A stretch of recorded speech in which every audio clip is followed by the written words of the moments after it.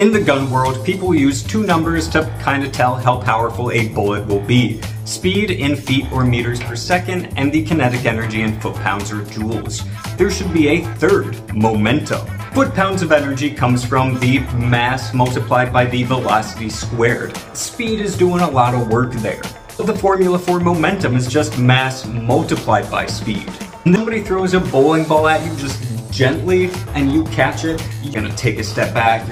Meanwhile, you could catch a baseball thrown very fast with your bare hands. That's momentum, and momentum is why people use large, heavy calibers that are relatively slow to hunt big game. And even though fast, lighter bullets have more energy on impact, when something heavier and larger impacts, it's going to take more work to slow it down, because it's a bigger, heavy thing.